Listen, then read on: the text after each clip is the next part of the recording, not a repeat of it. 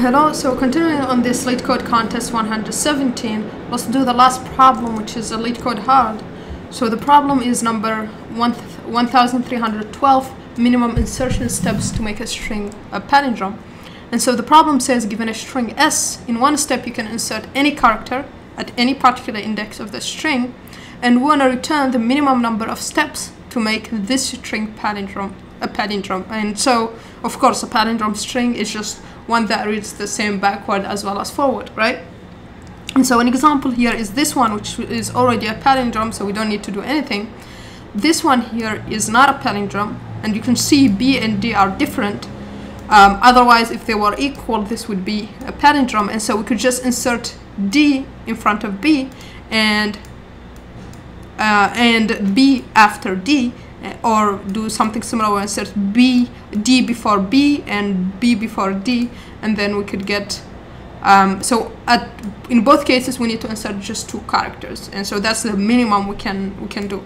For Leetcode, something similar. The minimum to get a palindrome is 5. One-letter strings need 0 characters to be a palindrome because they are already palindrome. All 2 letters strings need just 1 more letter to be a palindrome, so you need N here. Because the middle one doesn't matter for the palindrome. Even if they were equal like AA, you need, however, to say 0, right? And so that's the problem here. The constraint are that the length is less than or equal to 500 and all characters are lowercase.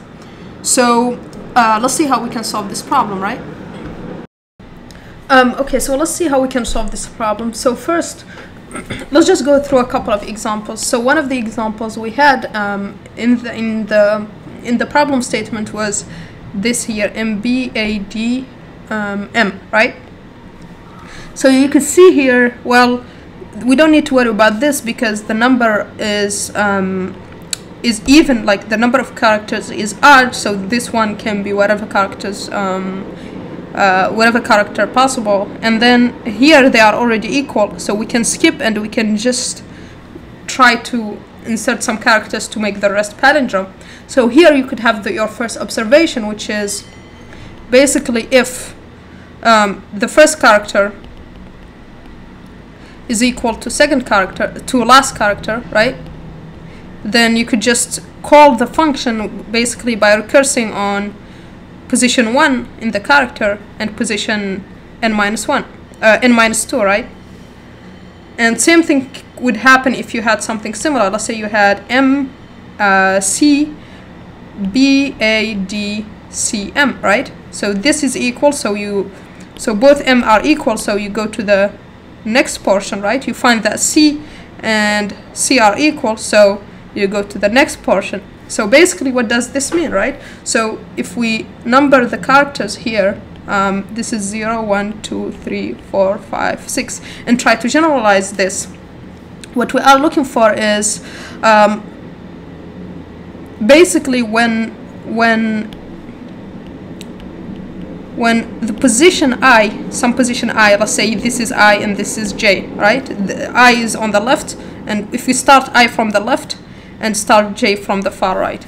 If Si is equal to Sj, then we need to just recurse on what? We move I by 1, right? So that we can reach B here, so I plus 1. And we move J backwards, so by 1, so J minus 1. And that would be the result. Whatever is needed to make BAD a palindrome, that's what is needed for the entire string, right? So that's the first observation. Now, what happens in the case where they are not equal? They are different. The else case here. So the else case, that's where we have, if we go to back to our first string, that's when we have our I here and our J here, right? So you can notice here we have two choices, right? To make a palindrome here. We could either insert D before B, right? And then insert, so we'd have B and D, M, and then the next step after that we will insert, so we still have, let me just do this exactly as it is, so D, B, A, we need to insert B here after D so that they can be a palindrome, right? So we need to insert this here. Let me just mark the one that I'm adding. So here we need to insert B to make it a palindrome, and here we inserted this D here, right? So the first choice, so if we choose to do this, that leads us to doing this, and we end up with just needing 2 characters, right? The other possibility that we can do is, well, we could choose to insert for D first, right? So we could do something like M, B, A, and then insert before, sorry, I made a small mistake here. I should have put B here before D, so that it can be a palindrome really, right?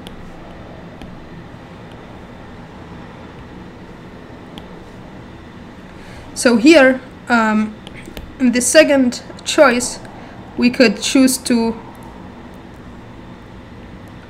actually insert B after D, right? So instead, after it or before it, both that don't matter. Just basically doing this first, doing the second step first, and so that would be putting maybe B here.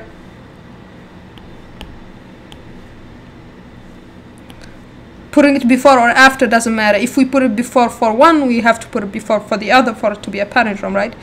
But since in the problem we don't want the string itself that became palindrome, we just want the cast, so we wouldn't worry about that, right? So first we would do this, and then in the second step, to make it fully palindrome, because this portion here became palindrome, to make it fully palindrome, we'd have to put D before B, so D here, and then we'd have B, A, B, D, M, and it would become palindrome and 2 places. We needed 2 steps, right? And in this example, the 2 choices have equal characters, equal steps, but in some cases maybe this is 3 and this is 1. So we'll try all of them because we can't know in advance. So we'll try all of them and take the minimum. So essentially that's what we will be doing here. So take both choices, or try both choices, and then take the min. That's what we'll be trying here. So now for our recursion, we know the smaller steps, right? So we know we are doing some kind of recursive solution here. So for our recursion, let's define some things. So first, let's define the base case.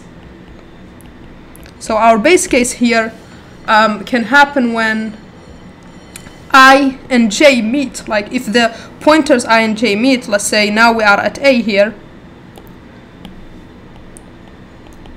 then we are done, right? Or even if, let's say, in the case of this is an odd length, so that's why they met at the same place. In case of an odd an odd length string, G would go after I, and so both mean we are done, right? And so the base case is if I is bigger or equal to J, and at that point the number of steps to make it palindrome have already been added, and so we can just return 0 because there is nothing to do anymore, right? And so now what are the smaller state, or the smaller for a recursion we need to have the smaller states, right, that we are computing and aggregate to find the result. So what are these in here? So in our case it's as I mentioned here, it's if both ends are already equal, then we could just recursing on I plus 1, so just advancing both pointers, I forward and G backward. Otherwise, we try the 2 choices and we return the min. So we return the min of the 2 choices. So let me just make it explicit. So choice 1 would be doing I plus 1, replacing I first. Sorry, the first step would be either replacing I first, and so making it equal to J, right, like we did here, or making the other choice is making J inserting for j something that is equal to I, right? And so the first choice, let's say we would recurse on I plus 1, and we would still be at j, which basically means that we inserted, so basically this case here is when we take, let me just mark it down here. So this case is when we have, let's say for, maybe for m, the case that we had in the example, which is m, b, a, d, m. So this case, we are going to make, we are going to add a character that is equal to I. So that would mean that here before D, we would add, let's say B, right? And so we would have A, B. So we'd have I was here, right? And J was here, right? And so now we made something that is equal to let me fill it here using this. So now I is equal to, okay, let me, actually we will put this B before, after D. So we'll put B after D. So I'll put B here, and G was here, right? So I is already now matched because we added a letter that matches it, so it's matched with this, right? So that means we can advance I, because it's now, we inserted a character that matches it. So now I becomes here, but G stays at its place, right? Because these two now are matched, and we had, of course, an M here before, so M here, right? So here, the input would be I plus 1, because we advanced I, and J will stay at the same position. Now, what is the second choice? The second choice is when we do something for, so when we do something like this. So we had the same thing, we had MA, DM, right? So what we will do is, instead we'll insert the equivalent for J position. So we had J here, and we had I here, right? So what we will do is, we would put M, and then before B, we'll insert something for G. So the equivalent of G basically is G, and then we would have B, and then we'd have B, A, D, M. So now G has something equivalent to it. So now G is equal to this, right? And I, remember I was here, so I was here and J was here. So J now found something equal to it, so we can advance J, right? So we advanced J to here. So we advanced J to backwards by 1. So now it's J minus 1. But you can notice I stayed at the same place because we inserted before it. And so we get ij minus 1. And in both cases, we will be adding 1 because we inserted a character, and that's a step that we should count in our cost. So that means we will add 1 here and 1 here. Right, okay? So now that we have two choices, we just return the minimum of both. Of choice 1 and choice 2. And this is the recursive. So now we have our recursive solution. Basically, we have the base case, we have the smaller state. We'll just need to, because this is, there will be some repeated states that will be called again and again, and there is no need to recalculate them. We will need to have a memorization table or map that keeps track of any state that was computed before, so that we don't recompute it and just return it from the cache. But essentially this is the main idea, and so let's just see it again. So the main idea is we have our base case. If both ends are equal of the string, we just recurse on I plus 1 j minus 1. Otherwise, we try both possible choices and see whichever one gives us the smaller result when it goes all the way down until the end. Which one gives us the smaller number of steps, we just return that. And that's pretty much it. So let's code this solution up and see if it passes Leetcode. Okay, so now let's code this solution here and see what we get. So first we need a function that will help us recurse, because we'll start from, so I just call it a helper that has both ends, and it would be called for the starting position, which is 0, and the far right position, the far left position and the far right position, which is n minus 1, which is n, I mean just length of the string. And the base case here is, as we said, it's when I and j either meet or j passes by I, and we return 0 in that case. And the smaller states for our recursion are two things: either si is equal to sj, and in that case we will return just calling the helper again on I plus 1 and j minus 1, as we said. Otherwise we will try both choices, so we'd have choice 1 and choice 2. Choice 1 is going to be what we are going to add one character, and then that character is going to be added for before I, right? And it will match j. Or we could do add a character after j that would match I, and at that point it would be I and j minus 1. And these are the two choices, so we return the min of both, of choice 1 and choice 2. So that's pretty much all there is. This is, of course, may get time limited exception, so we'll add memoization, but this is the solution. So let me just add a test case here for this and Leetcode.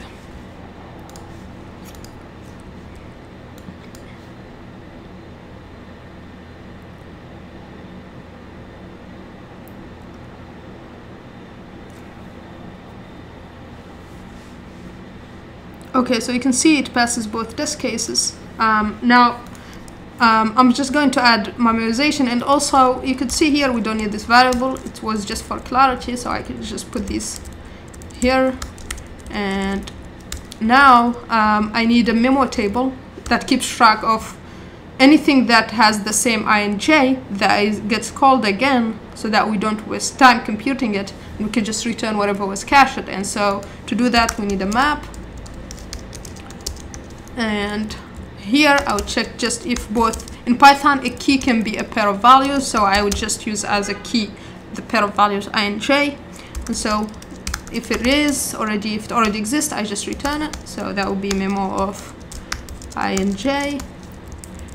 And here, before returning the value, I will need to assign it here. So in whichever case I assign it, and then that's what I return at the end. I assign it here so that next time when the same state gets called again, I already have the solution, so I return it immediately without computing it. And so now we can run this and submit. Okay, so this passes. One thing to note here for the time complexity is we will be so this would be because we will be processing every pair once, right? Because we are memoizing here, so it would be O of n squared time complexity, and a similar thing, same thing for space complexity too, because we'll store in the memo every pair I and j, right? Yeah. So next we will see how we can solve this problem using dynamic programming, like just a bottom-up dynamic programming, I mean. Okay, so now let's see how we can use dynamic programming to solve this problem. So first, for dynamic programming, we need to find a couple of things, right? So the first thing, we need to identify our DP state, which usually a DP state is just what the problem asks, right? So the problem asks us for the minimum number of steps to make a palindrome, right? So we know that that kind of our state. So if we represent it in terms of dp of ij, so that would be just the minimum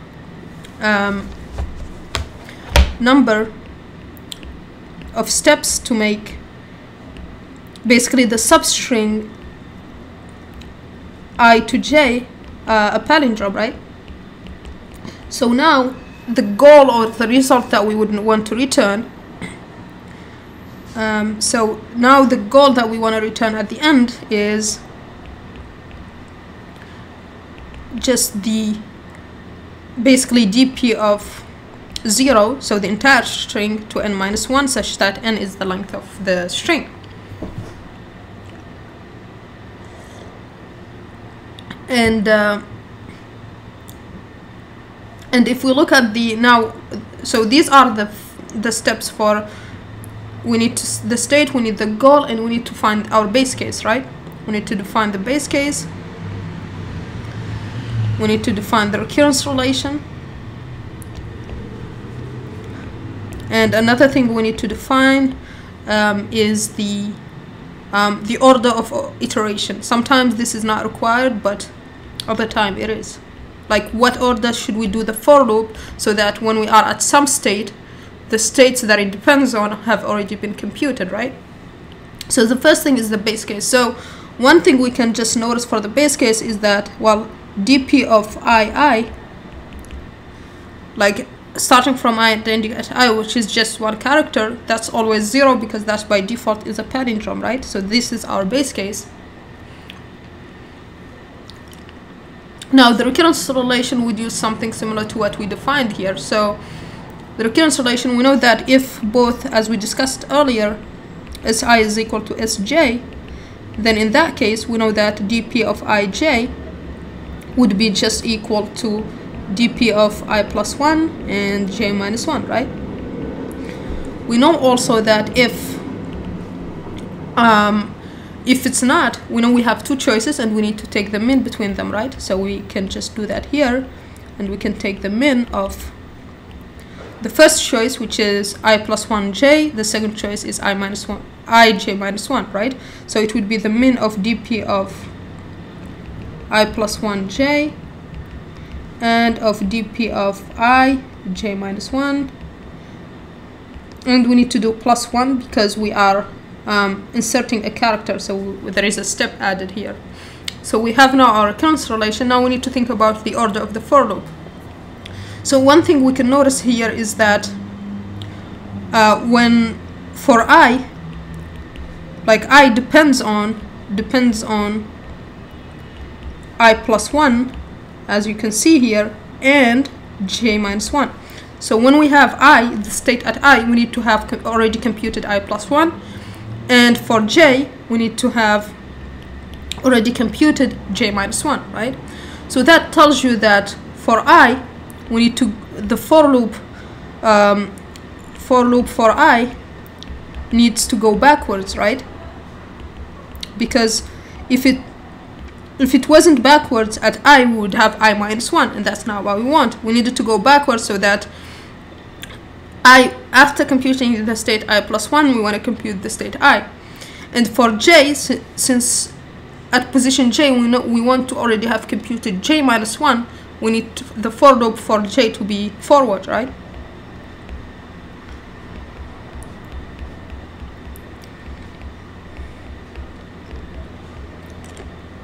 So this tells us that the for loop for I here needs to be something like for I in, of course we will start out from, since we are going backwards, we'll start out from the last index, which is n minus 1, and since we are going backwards we will do minus 1, and then we'll stop when we reach 0. So for Python that would be stopping at, we will put minus 1 so that we can stop at 0. For j, since we wanted to go back, to go forward, we know that we will need j to be starting from the first position, and since we want, as we said here, I needs to be before j, right? I needs to be before j, because the string we are looking for is a string from I to j, right? So our for loop here needs to start from the position after I, because if they meet, that's the end. That's the end of processing for us. If they meet, that's also the base case, right? Which we already know that it's 0. So we need to start from I plus 1 and go all the way until, since we are going forward, because at g we want to have already computed j minus 1, we will need to stop at n, right? And so now we pretty much have everything we need for our dynamic programming solution. We have the DP state, we know the goal that we need to return at the end, we have the base case, we have the recurrence relation, and we have the order of the operations that we need to do. So what does that mean for us? So let's try to write the code here. So the function is min insertion,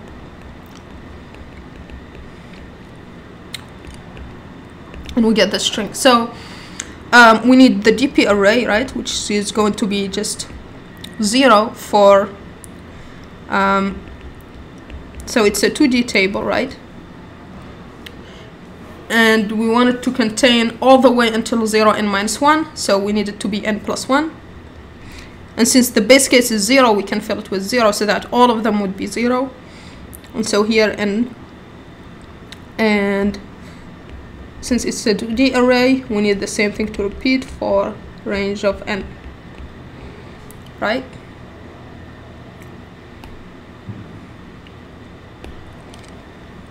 And once we have that, we need, so I'm just going to define n here, which is the length of the string.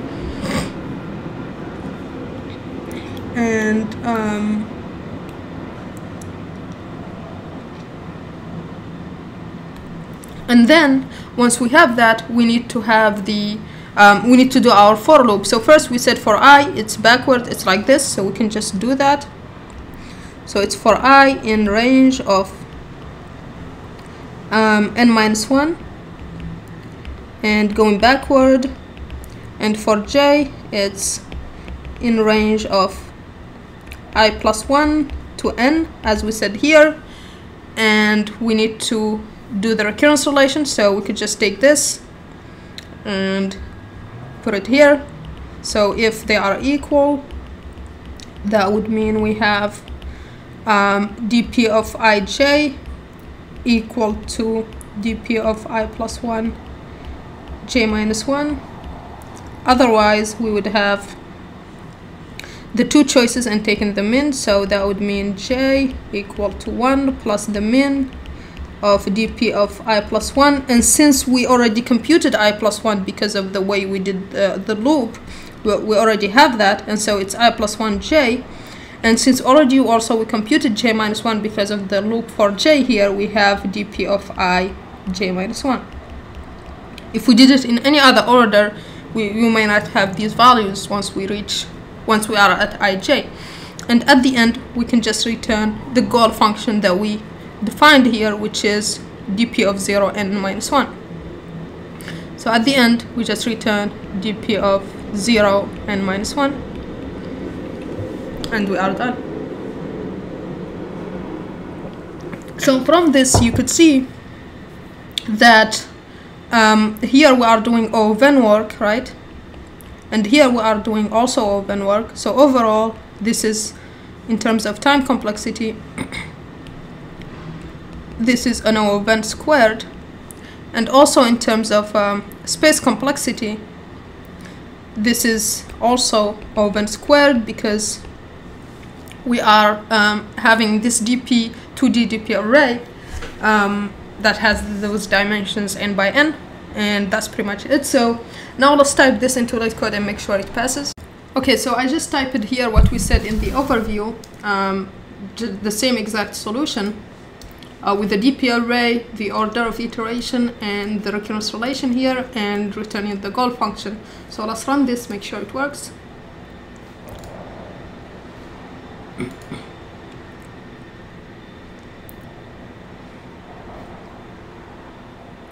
Okay, so looks good. Let's submit.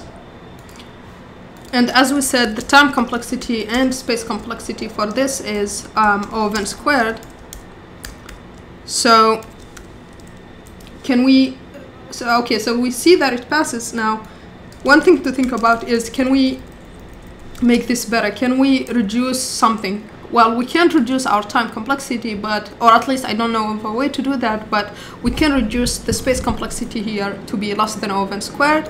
How can we do that? So one thing you can see here is that we actually don't need the entire 2D array, because at every point we just need I plus 1 and j minus 1, right? So we can just keep track of two things, right? Of these two things essentially. So the way we can do that is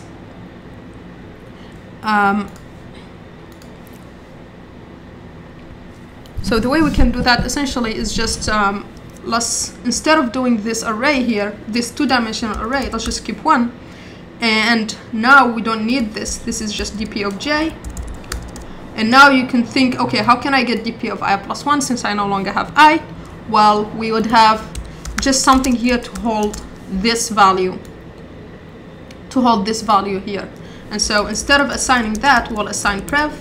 And so we need to make sure prev is this value. And so to do that, we can just assign it here. So prev would be dp of I plus 1, j minus 1, which is just the previous I. So to do that, we'll just have a temp variable here that is going to hold the previous row j value, right? And we will assign that here, because we couldn't do dp of j because it gets overridden for the new row. But the previous row value is this, and so we assign it here so that the next iteration we use it. Now here we no longer have I plus 1, but that's actually just the previous value of dp of j. That's just this, right? We can also put temp here. Now this dp of j minus 1, we have that still because we are keeping track of the entire row. And so this is just 0 for just one dimensional array, and that's pretty much it to reduce this to an open space instead. And so here also at the end, we no longer have this 0 dimension, it's just the last row and minus 1 value. And so we can just run this.